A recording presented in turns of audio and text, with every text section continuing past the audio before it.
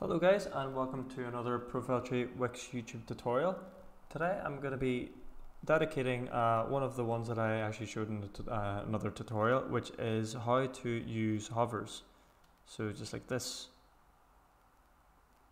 So yeah, we'll go ahead and get started, and I'm just going to give you a quick tutorial on the list of different hovers that you can use. So how's it going? So as you can see here, we've got our little hover bar here. So we're gonna go ahead and try to replicate this. So we'll actually just go to the editor on this one.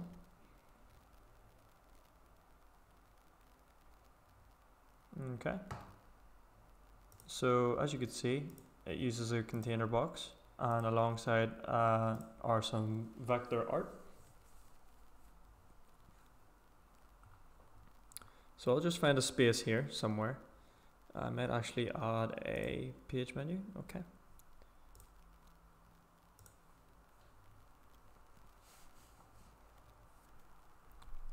Okay. So we'll add that page, and we'll not do anything there. Okay. Have enough.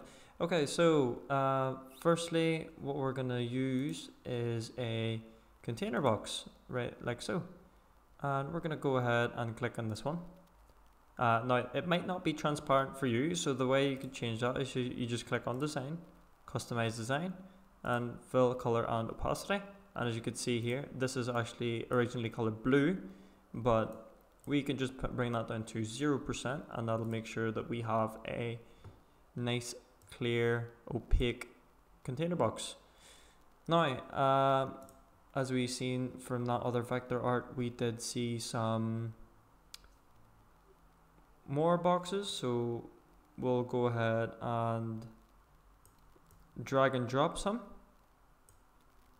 As you can see, there's one there. We'll actually just expand that a little bit more so we've got some more room to work with.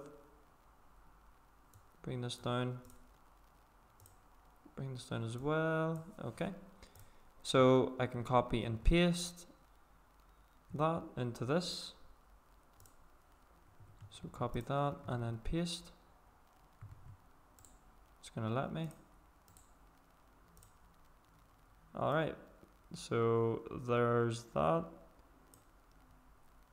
And of course there was an image to that. So we'll go ahead and get an image.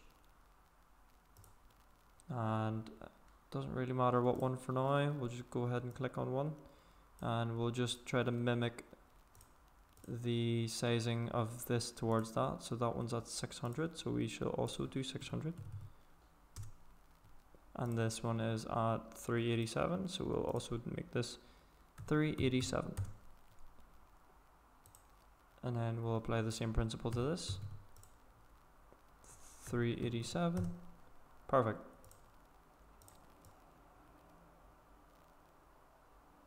Okay, just like that. Now you might be wondering, oh, how am I going, now that everything is in place, how will I change colors? How will I bring this to the front? Well, it's pretty easy. So using this toolbar here, we could just go ahead and send this to the back. And on top of that, we'll go ahead and change the design color. Go ahead and fill that color, and we'll make it something cool like yellow. Alright, so as you can see, it's at the back. Now we'll go to this one, and instead of sending it all the way to the back, as you can see, it'll send it all the way to the back, and we don't want that. We just wanted to bring it back once, as you can see. And we'll change the color on that one for that blue. Okay. Now we want to maybe give it some depth. So you could leave it like this if you want to. If you want to add border as well to it, so we'll just drag that down a little bit more. So if you want to add some border to this design, bring this down as well.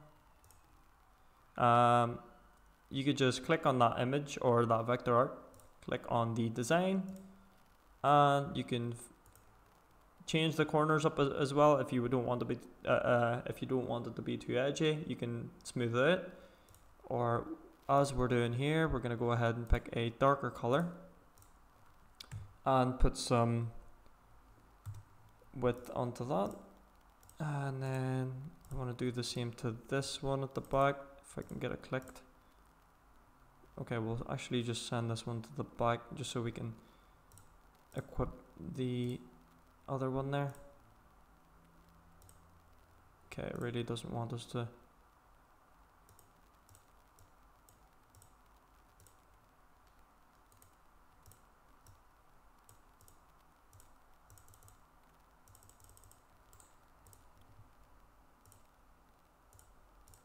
Okay, there we go.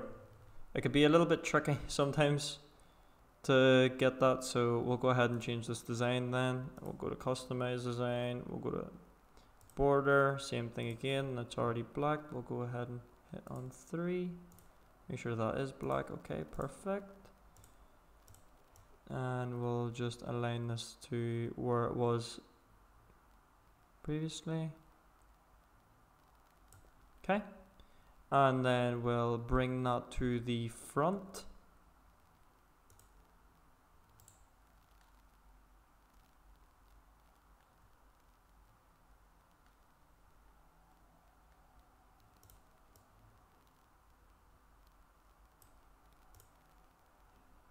We'll bring this one to the back once.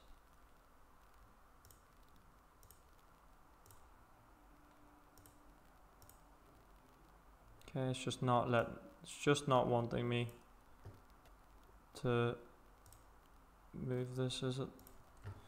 Okay, we'll just delete it. Try again. There we go.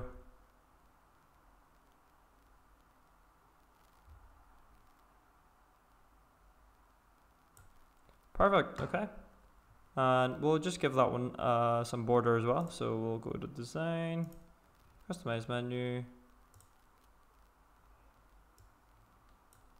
Okay, and we'll make sure it's nice and dark with a px of 3, and we'll make sure as well, make sure you go in a hover and make sure that's at 0% because you don't want to roll over on that. Okay, so if we look at it,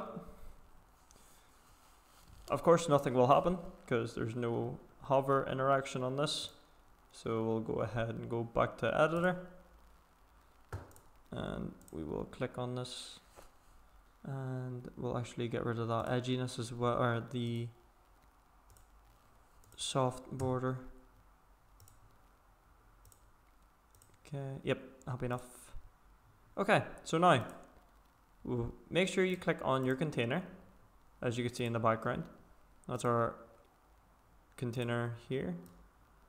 Okay, and once you've clicked on that, there's a little interaction, hover interaction on the top, and this is what we're after.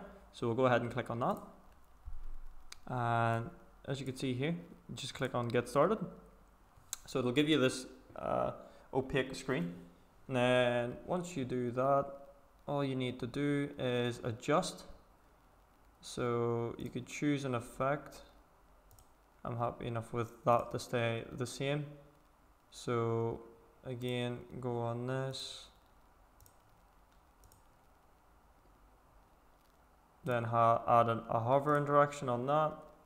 And then just say you want that to go up like this to where that is. And then you can see a preview of it. Okay, I'm happy enough with that. So just click away from this. And then for that one as well, add a hover interaction on that as well. And have that one going up like that. So if you play it, as you can see,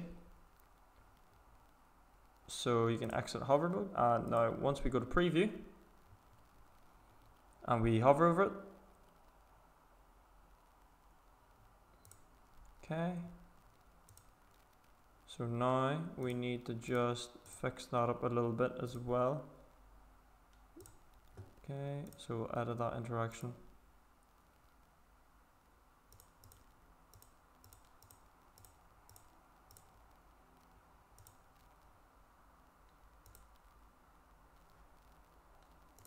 Okay, we'll try to see if we can solve this issue here with this hover interaction.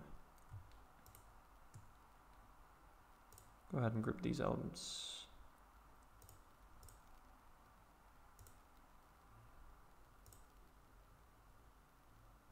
Okay. 1 second guys, and I'll be with you in a wee minute. Okay folks, sorry, I've made a silly error there. Make sure that you use vector images and not the ones that I used.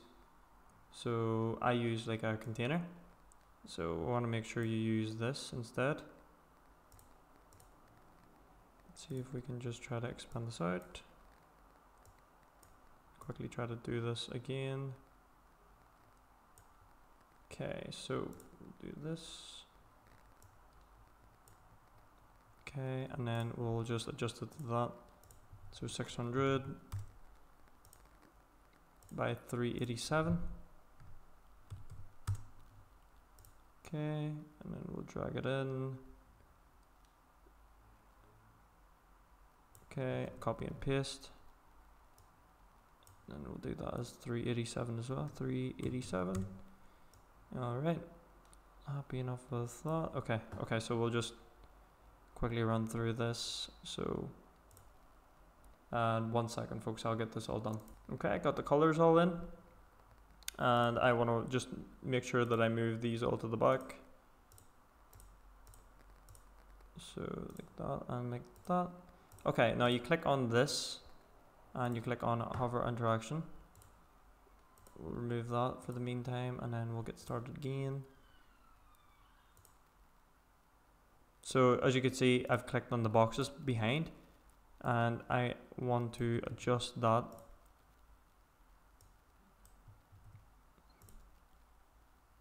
So in order to get this right, I'm just going to move that forward just so I can adjust it. And I want it to adjust it like that. Okay, so I'm happy enough with that. We'll send that to the back. And then for this one, I want to send that to the front here again and adjust this up like that. Okay, so now once we combine everything together and play it, as you can see, everything works really nice. So last thing to do is just to adjust everything back, which is my other container here.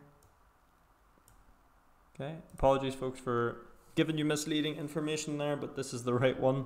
So there you go. Once you hover it, it should be like that. Now you could do different designs. It doesn't have to be specifically the one that we've created today. Of course, you get if this is just a tad too advanced, you can just choose the regular ones as well, just so it's less effort. You could choose the effects, as you could see. You could do the grow one, and if you play that, that looks equally as good. Then you've got the shrink. You've even got ones that skew as well, or rotate, and you can do some combinations as well if you wanted to.